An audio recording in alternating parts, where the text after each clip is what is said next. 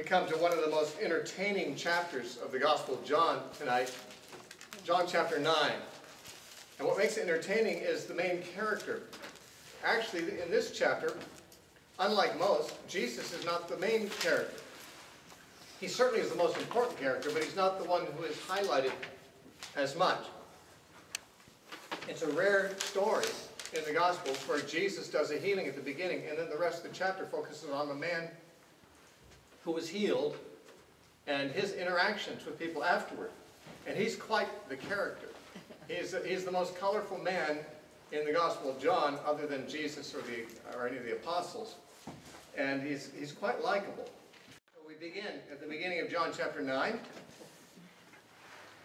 Now as Jesus passed by, he saw a man who was blind from birth. And his disciples asked him, saying, "Rabbi, who sinned, this man or his parents, that he was born blind?"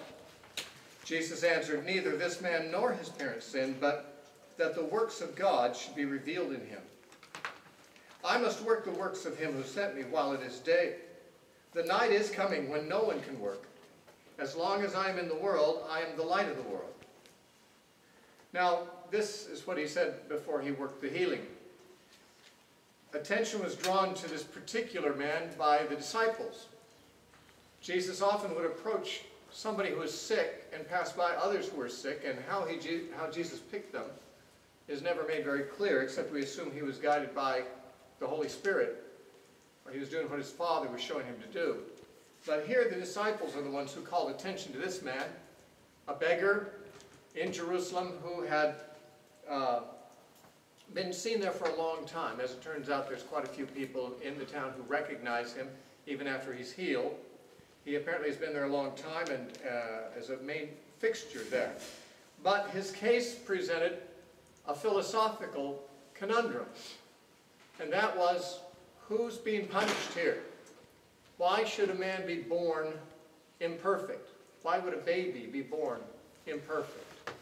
Babies seemingly are the most innocent parties and the least deserving of being handicapped or disabled or suffering in any way. And yet babies are often born with handicaps and diseases and so forth. And this is one of the things that causes many people to object to the whole notion of there being a loving God. It is one of the main objections that atheists bring is, why do children die? Why do children suffer? It's one thing to say that adults have done bad things and therefore they suffer. And one could argue possibly that the suffering that they receive is earned, but how could anyone say that a baby's suffering is earned, especially if he's born in that condition? Nonetheless, it is a given in most people's minds that suffering is a punishment for evil. Is it? Well, at one level we could say that suffering is a result of sin. But that is certainly not the case in specific instances where suffering of an individual is a result of that person's sin. We could say that if Adam and Eve had never sinned, suffering would not exist. There would not be toil and sickness and death. And so all sickness could be said to be the result of sin, but that's not the same thing as saying that individual cases of suffering correspond to individual sins. Yet, ancient people as well as modern people cannot really see how suffering can be justified if it isn't the direct result, a direct punishment of sin. And the suffering of a baby raises particular problems because one would think a baby cannot sin prior to birth. And yet the disciples weren't sure. Because it is, of course, possible that the parents could sin and bring suffering on their child, but it doesn't seem fair. It sometimes happens. As a matter of fact, there are children who are born blind because of their parents' sins, because of syphilis, which may be contracted. Possibly the child is conceived in an act of sin, and a venereal disease is contracted, and the child's consequence is that he's blind. That would be an instance of a parent sinning and the child being born blind. The disciples probably didn't have sufficient medical understanding to connect those things, though. Believe it or not, we might think that anyone could connect those things just by observing the phenomenon, but in ancient times people didn't know about infection, didn't know about germs, didn't know about how disease was transmitted, and therefore they weren't thinking in terms, did the parents sin in such a way as to contract a sickness themselves which was passed on to their child, but rather did God afflict this child as a punishment for sins of the parents. Now, it's not a very acceptable possibility for the simple reason that the child is the one suffering for someone else's sins. It's like what the Jews claimed to be the case in the Old Testament when they said, our fathers ate the sour grapes and we are the ones who have our teeth set on edge. And they were told in Ezekiel chapter 18, don't use that parable. It's not the case. God is not punishing the children for the father's sins. It's not the fathers who ate the sour grapes and the children who are suffering by having the grimacing of the sourness, but the children themselves have eaten sour grapes and they're grimacing from their own behavior. And so it seemed unacceptable as a thesis that the parents sinned and God was punishing the baby. And yet it seemed almost necessary, because the only other option they could think of was that the baby sinned. But how could that be? The baby wasn't even born before the blindness was there. Could a baby sin in the womb? There actually were some rabbis that had speculated about that very thing in talking about the case of Jacob and Esau in the womb and how they were struggling with each other in the womb. Some of the rabbis taught that Esau's sinful nature, his sinful tendencies, which later manifested in his lifetime, were already present with him in the womb, and therefore he was already sinning in the womb. And so not all rabbis accepted this idea, but it was a notion that had been floated.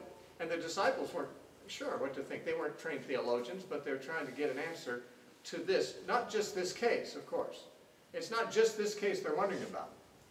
They're asking a general question about why are children born imperfect? Is it their fault? Is it their parents' fault? Whose fault is it? And in this respect, they were making the same assumptions about suffering that Job's friends made about suffering. If a man suffers, he must be guilty of something. Suffering must be a punishment. But that's not always the case. You see, when people say God cannot be good and all-powerful and still allow there to be innocent people suffering, the assumption is that suffering isn't a good thing. Now, of course, a person would get himself into trouble saying that suffering is a good thing. But we cannot argue in every case that suffering is wrong or is a bad thing. A surgery that is done on a patient with cancer may be a painful surgery, but who's to say it's a bad thing? If a person has gangrene in their leg and to save their life the leg has to be sawn off, that's going to be a painful procedure. But who's to say it's a bad thing?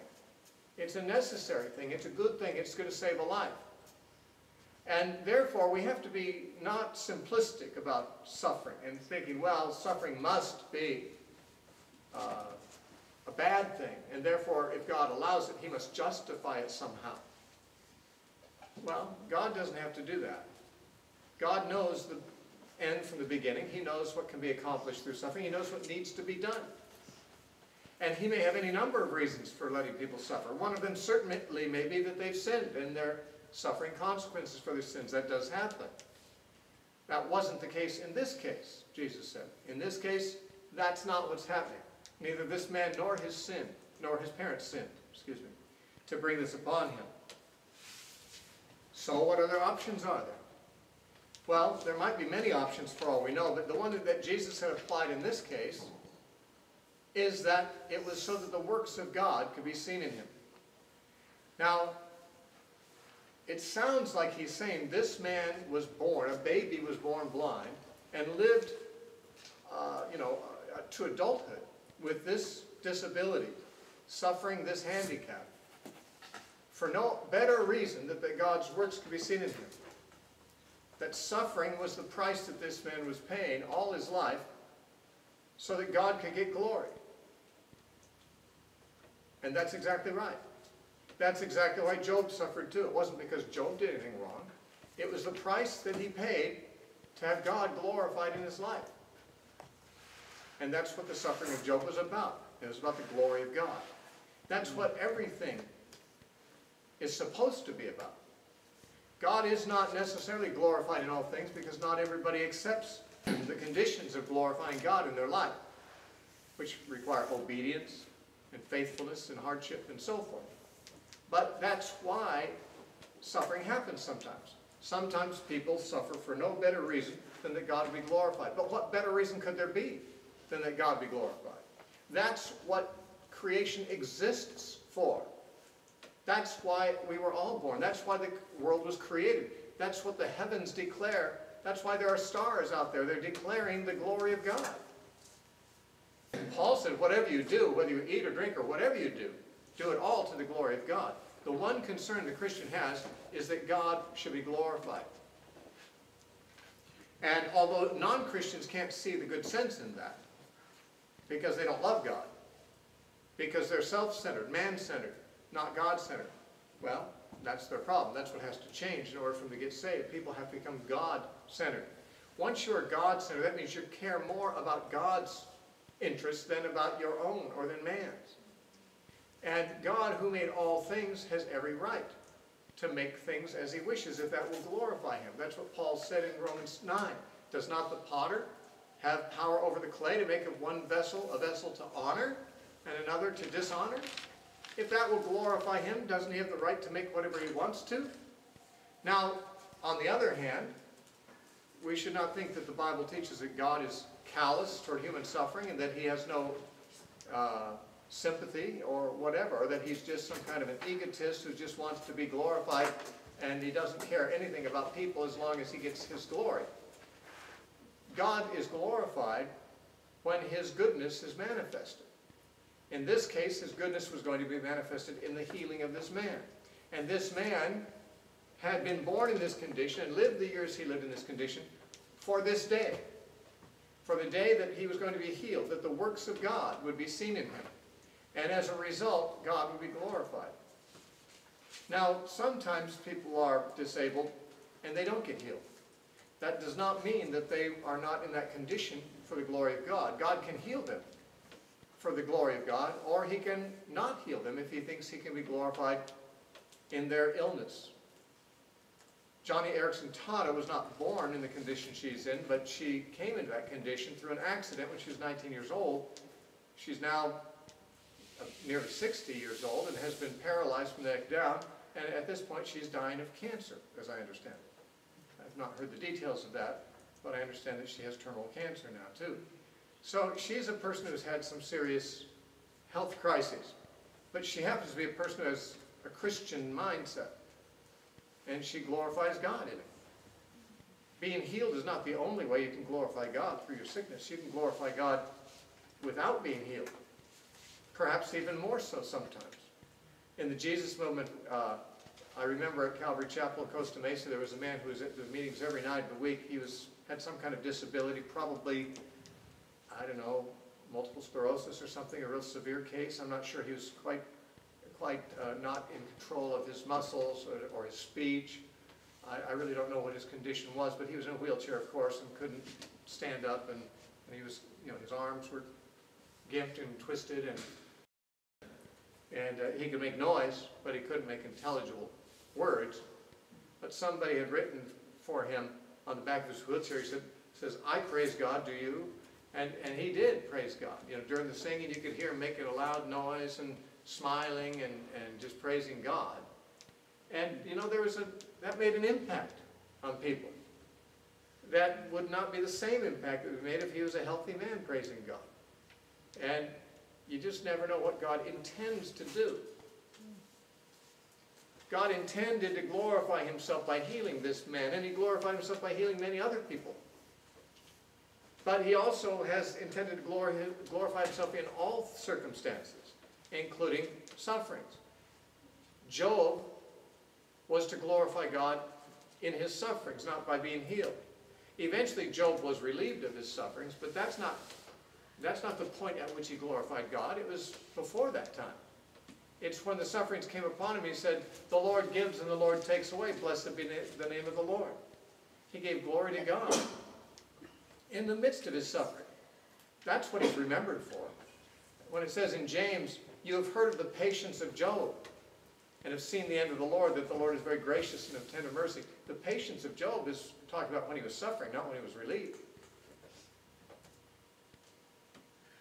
You may glorify God in your death, in your sickness, in your prosperity, in your being rescued from harm. In any circumstance, a person can glorify God. And we can say that whatever conditions prevail against our wishes, as simply the natural state into which we're born, the reason for it, whatever they were, whether we're in good health or bad, whether we are gifted or inept, whether we're sick or well, whatever our circumstances, we can say that all things that God has brought about, he brought intending that he should be glorified in it, and potentially able to be glorified in it. And that was the case here. Now, some people believe that people all should be healed, and that God can only be glorified in people's sickness by healing them. That simply isn't what the Bible teaches. It certainly was going to be the case in this instance, and God is the one who knows when it should be and when something else is more desirable. But Jesus said, this man was born in this condition so that the works of God could be seen in him. And if someone says, well, how dare God make this man suffer for all these years just so God could heal him? Frankly, how dare he? He has the right to do whatever he wants to do. But when you think about it, this man being healed could not have been healed if he had not been blind. And if he had not been blind, all the years he spent blind, I bet they were soon forgotten, except as something that he rejoiced in after this, after being healed.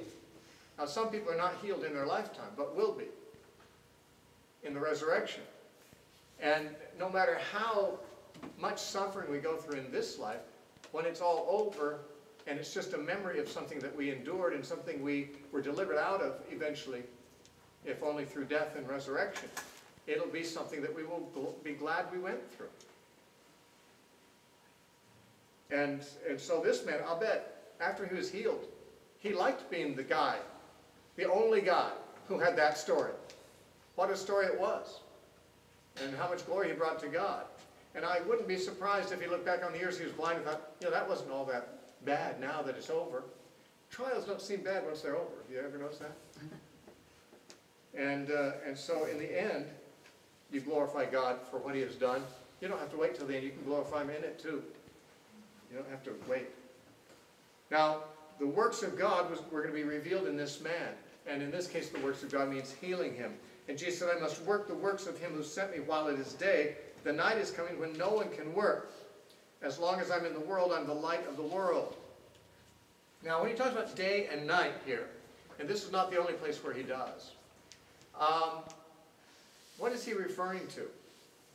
We have him speaking similarly over in John chapter 11, when he's going to be, when he tells the disciples he wants to go down and wake up Lazarus, who's died. And in John 11:8, the disciples said to him, Rabbi, lately the Jews sought to stone you, and are you going there again? And Jesus answered, are there not 12 hours in the day? If anyone walks in the day, he does not stumble because he sees the light of this world. But if one walks in the night, he stumbles because the light is not in him. What are these statements? What do they mean about the day and the night? Well, he says we need to work while it is daytime. What he's saying is, he's using an analogy of natural work and natural day. That in those days they didn't have cheap lighting. After the sun went down, they were pretty much, had very little they could do except go to bed and wait for the sun to come up. I mean, they had oil lamps and candles, but they were expensive to burn. Oil was not cheap. So they wouldn't just keep the midnight oil burning unless they had to, and they usually didn't have to. They'd usually go to bed when it got dark. They could work while it was day, and they couldn't do much else, especially since most of their work was outdoor work. They didn't have floodlights and things like that, so they could work out in the fields after dark. When the sun went down, the workday was done by necessity. The opportunity had passed. And everybody knew when they were out in the field working in the daytime that there was a limited period of time before the sun would go down. The daytime represents opportunity. Nighttime is the end of that opportunity. And therefore, what Jesus is saying, he says, I must do the works of my Father while it is daytime. Are there not 12 hours in the day? That means there's only 12 hours in the day. After that, the time is up. You have to use the hours well. You have to use the opportunities well. He's saying that we have to do the things that we are supposed to do while the opportunity still exists, while it is, as it were, still daytime. Because the night comes, which ends the opportunity to do anything. Now, for many of us, that nighttime is when we die. And therefore, the daytime is our lifetime, and the night is our death. And that was so with Jesus also. Jesus said, while I'm in the world, I'm the light of the world. But I'm leaving, and that'll be the end of the day.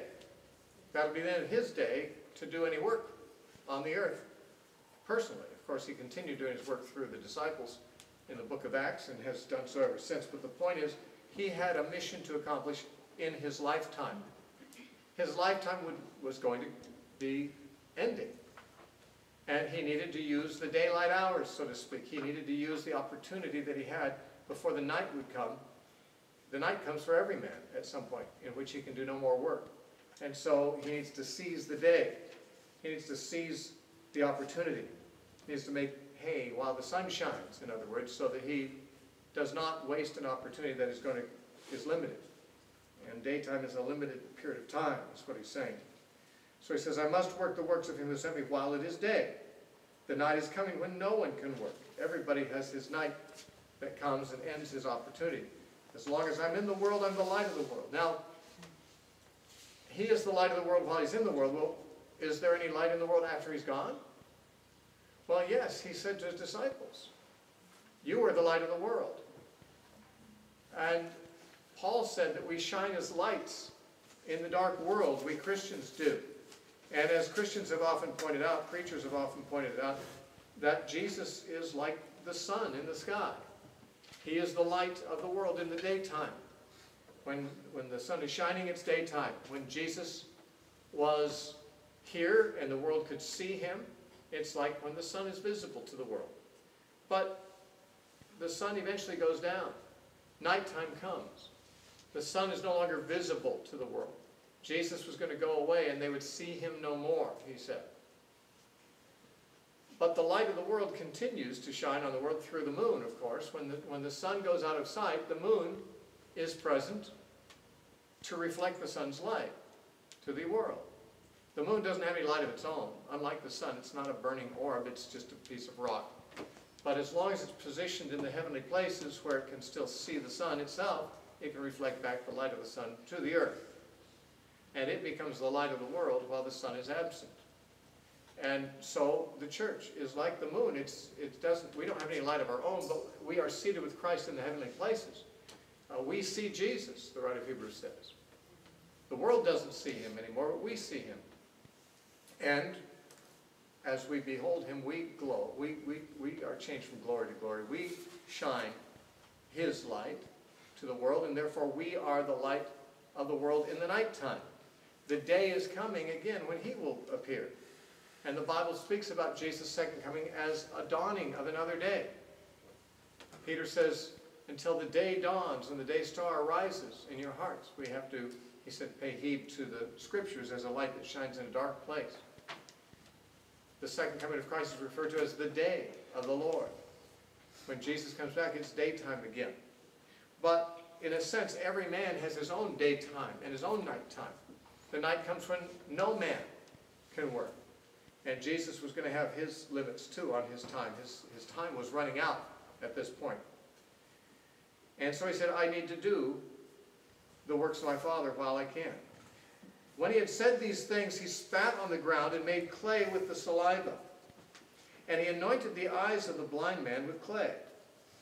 And he said to him, go, wash in the pool of Siloam, which is translated sent. The word Siloam means sent. So he went and washed and came back seeing.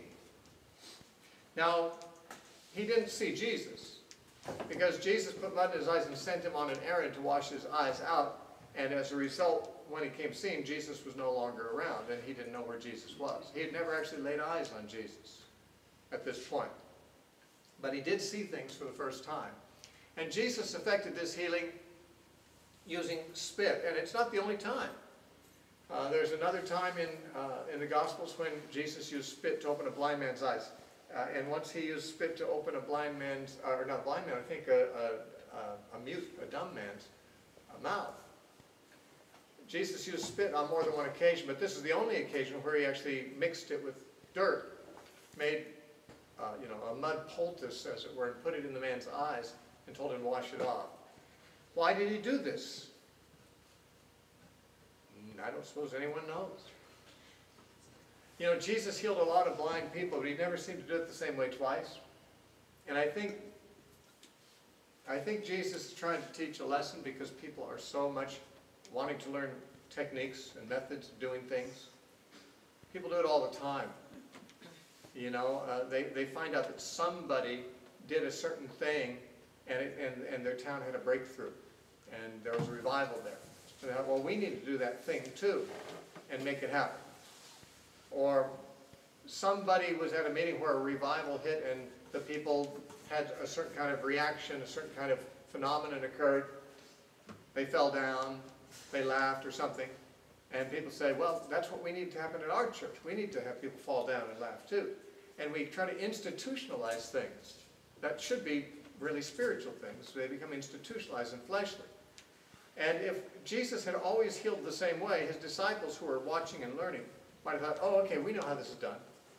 You do this, a little eye of newt, a little wing of bat, you know. This little technique gets the job done. But Jesus didn't depend on techniques. And he didn't want to teach his disciples to do so either. He may have done things that were strange just to be doing something different this time so that it wasn't the same. So that no one could say, well, I think I figured out how he does it. You just have to do it this because I saw him do this. I've got to do it this way and then it'll work. There's no technique that works. There's, it's the working of God. He said, these are my Father's works. I have to do the works of my Father, of him who sent me. It's the Father working through Jesus. It's not the Father working through techniques and methods. And I think when the church institutionalizes things that were originally spiritual things, then it's not a positive thing. I believe, for example, that the Pentecostal revival in the early 1900s in California originally was a spontaneous revival where people were filled with the Spirit, and in many cases, most cases, I guess, they spoke in tongues. And it started a movement. And what they do, they institutionalize speaking in tongues and said, okay, this is what has to happen when you get filled with the Spirit. You have to speak in tongues. Well, that's not stated anywhere in Scripture, but that's what they decided. It's what the Holy Spirit did. We're going to keep grinding out that same result. And if people get filled with the Spirit and don't speak with tongues, we're going to have to teach them how to speak in tongues. Repeat after me, you know. It happens. They prime the pump, you know. And, you know, people are known to fall down at times when the Holy Spirit comes upon them, and then we want that to happen with us, and if they don't fall down, we make them go down. You have people behind them to catch them. If they're not going down, that person gets on his hands and knees behind their knees, and you push them over. Not literally that bad, not that obvious, but that does happen. People decide that when the Spirit moves, this thing is supposed to happen, and they learn the technique to get some kind of a revival or whatever. Same thing with healing, same thing with deliverance. People write books about how to do deliverance, how to cast demons out of people. I don't know if I told you guys, I tell people when I talk about spiritual warfare that when I first encountered a demon-possessed person for the first time, I didn't know a thing about it. I mean, I knew the Gospels, I knew the Bible, but I'd never known anybody who had cast a demon out of someone. I'd certainly never done it, never thought about it. And I wasn't sure what to do. But I just kind of prayed and asked God to give me wisdom and lead me and so forth. And I did all kinds of different things that I could think of from, it seemed like the Bible might suggest this or that or other thing. There's no methods in the Bible given. But I had the person, renounce things. I had them forgive people. I had them you know, say Jesus is Lord. I did all kinds of things. I prayed for him. I commanded demons to go out of him. I did all kinds of things. Finally, the demons came out. And once that happened, I was encouraged. I thought, wow, casting demons out of people, that's kind of cool. I like to cast demons out of people. It's great to see them delivered like that. The woman had been totally weird, and she suddenly became normal, and it was cool. I thought, well, next time I run into a demon-possessed person, I'm going to be more prepared. So I went out and bought some books on it. I learned the rules and the techniques and the methods. So the next time I found a demon-possessed person, I knew what to do. But it didn't work. And the next time after that, it didn't work either. And I found that when I, on occasion, would encounter people who were demon-possessed, I got worse results after studying how to do it than I got when I never knew how to do it. I just asked God to lead me. And what I came to realize is I'm kind of trusting in these techniques I've learned from books instead of trusting in God. When I didn't know any techniques, I had to trust God. I just had to hope God would lead me. And he apparently did. And so Jesus is that way in training his disciples. He doesn't really allow them to learn a method. He does it different each time. Once he spit in a person's eyes. Once he spit on his hands and put them in a man's mouth. Once he just put his fingers in the person's eyes. On this occasion he put some mud pulses in the eyes. Is there a meaning to it? Is there symbolism in it? Maybe. But there might not be. It might be he's just trying to think of something different to do so he's not doing the same thing. I don't know. Of course, some have suggested that since God made man from the dust of the earth, Jesus using the dust and putting his eyes was like doing a repair job on his own creation, you know, using the same materials. And that's a possibility, but I don't know. It's possible that Jesus did it this way so that the man, by the time his sight would come to him, had been sent somewhere else and wouldn't actually see Jesus and wouldn't know him until later on when Jesus revealed himself to him. But why that would be necessary is not entirely clear either. So there are things about the whys of this strange action on Jesus' part that we may never know. We can come up with theories, but none of them would really, we'd have no confidence that our theory was the correct one. But the man did what Jesus said. He washed the mud out of his eyes, and he came away seeing. And therefore, it says in verse 8, the neighbors and those who previously had seen that he was blind said, is not this he who sat and begged? Some said, it is he. Others said, he is like him. In other words, he resembles him. But he answered for them and settled the question, I am he. Therefore they said to him, well, how were your eyes opened? And he answered and said, a man called Jesus made clay and anointed my eyes, and said to me, go to the pool of Siloam and wash. So I went and washed, and I received sight. Very simple explanation, no frills, no elaboration, just the facts. He just tells his testimony of what he knew, nothing more. He didn't even know who Jesus was. He just knew he was a man named Jesus. He must have heard the disciples speaking to Jesus by name and saying, oh, I guess his name's Jesus, whoever that guy is. Some guy named Jesus did this thing. And look, this is the result. Then they said to him, where is he? He said, I don't know. So they brought him, who formerly was blind, to the Pharisees. Now, why to them? Why not to a doctor? Why not to a medical school? To study this weird case of a man recovering from blindness when he was born blind.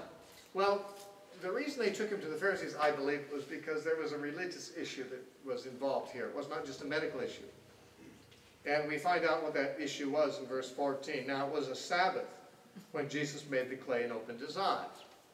So this is the same offense that Jesus had done in chapter 5, which they had never really quite gotten over in Jerusalem yet. They were still perturbed that Jesus had healed the man at the pool of Siloam, the pool of Bethesda, excuse me, in chapter 5. And Jesus had done that on the Sabbath. And they were still not quite happy about the idea that a man could do a healing on the Sabbath. Even if it was possible that a man could heal on the Sabbath in some cases, in that case, Jesus had told the man to take up his bed and walk. and carrying a bed was not okay on the Sabbath. That was bearing a burden. On this occasion, it was going to be controversial, partly because Jesus healed, but also partly because of the method he used. Making mud was technically kneading. There was one of the tractates that the Pharisees had come up with, or the rabbis had come up with, about work that could not be done on the Sabbath was kneading, like kneading dough. To work it, to knead dough or clay or anything else like that, that was considered work. Obviously, Jesus was making clay. It must have been a very tiny quantity, but at the same time, it was the action that mattered. It was a violation of the Sabbath, or at least that was what was assumed, that people were going to consult the Pharisees about this and find out, was there some violation done? So, the Pharisees actually conduct this as a serious investigation. They inquire of him what happened to see if there's been any wrong done. They decide that there has been, but they can't really deal with the fact that there was a miracle worked, because it's hard for them to understand how Jesus could be a Sabbath breaker and thus in their eyes a sinner, and yet God working through him such a stupendous miracle as this. And so they're confused, and they're doing all they can to find some way to explain the phenomenon and retain the view that they hold that Jesus is in the wrong. And so they first investigate the man himself. They inquire and let him testify. When they get nothing out of him that helps them, they call in his parents for more witnesses. And then they bring him back in and cross-examine him a second time because they're really struggling. They're not going to let this drop. There's something has been done they think is wrong, but obviously it has all the marks of being a work of God. But they're just not willing to believe that a work of God could be done on the Sabbath by a man who would thus be breaking the Sabbath in their eyes. It says, now the Pharisees also asked him again how he received his sight. He had told the crowd, or the people in the street, but he now had to repeat the story for the Pharisees. He said to them, he put clay on my eyes, and I washed, and I see. Now, it's possible that he gave a more lengthy explanation than this, but John is summarizing it because we already know the story, and no sense in going through it over and over again in detail. Therefore, some of the Pharisees said, this man is not from God, meaning Jesus is not from God, because he does not keep the Sabbath. Others said, how can a man who is a sinner do such signs? And there was a division among them. Now, there had been earlier in chapter 7 and 8 a division among the people in the streets. Now there was a division among the Pharisees about Jesus. And there were two camps. In all likelihood, they corresponded with the two sides of the two denominations of Pharisees. There were two rabbis who basically were the heads of two different schools of Phariseeism.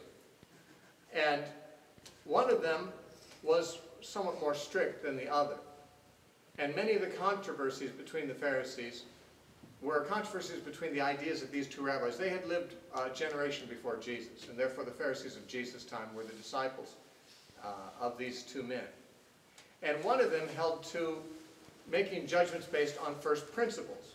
These would be the ones who would say, a man must be doing the wrong thing if he's breaking the Sabbath. The others would judge things by the results. And they'd be like the ones who say, well, wait, somebody got healed here. How could that not be of God? And so these were the two different opinions. There was a division among them. Some saying, well, I don't see how we can discount that God has done something here. And the others were saying, but wait a minute, we're purists about the Sabbath, and it can't be God.